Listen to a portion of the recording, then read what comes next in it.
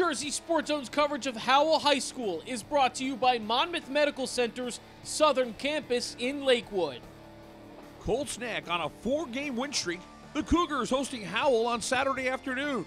Chris Scully gave Colts Neck a 7-0 lead on a 28-yard touchdown run on the opening drive. Second quarter, Howell draws even. 4th and 1, and Shane Fox cashes in. A 3-yard touchdown run. The Rebels knot things up at 7. Howell gets the ball back, and Colts Neck's defense steps up.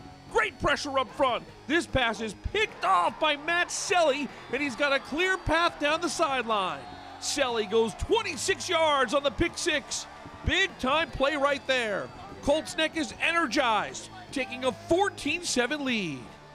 Later in the second, the Rebels with a 4th and 1 near midfield, and the Cougars defense responds again.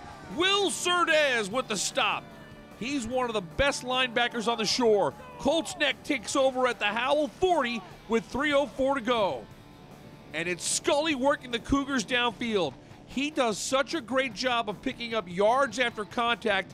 Scully paced by that great offensive line. And here's Chris Scully, 3 yards into the zone with just 46 seconds to go. Second touchdown run of the game for Scully. And at the half, Colts Neck with a 14-7 lead. The Cougars lean on their defense in the second half. The Rebels driving, but there's a fumble.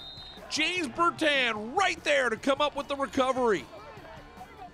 Howell was trying to get something going. Jack Gartenstein throws it downfield. Kevin Maloney wins the battle for the ball. What a great catch. Howell was able to rack up 253 pass yards, but we head to the fourth. The Rebels still looking to get on the board, trailing 21-7. Howell with another 4th down near midfield.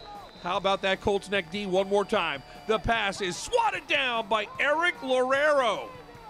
The Cougars defense shine throughout. Here's Ethan Sloan on the interception. 3 turnovers in all produced by the Colts Neck defense, and that allowed the Cougars to work down the clock on the other side of the ball. Late in the fourth, Howell was able to find the end zone. Gartenstein from a yard out. Colts Neck would block the extra point, so it's 21-13 with 1:04 to go. The Rebels need an onside kick, but Colts Neck is able to fall on the attempt. And how about those Cougars? 5 straight wins.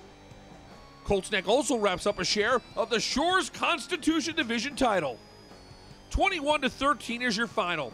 Colts Neck's defense has given up just over 10 points a game during this 5-game win streak. Chris Scully runs for 112 yards and 2 touchdowns. He tops the 1,000-yard mark in Game 6 with 13 touchdowns on the ground.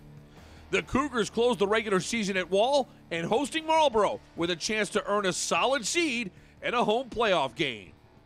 Reporting from Colts Neck, I'm Rich Crampanis for JerseySportsZone.com.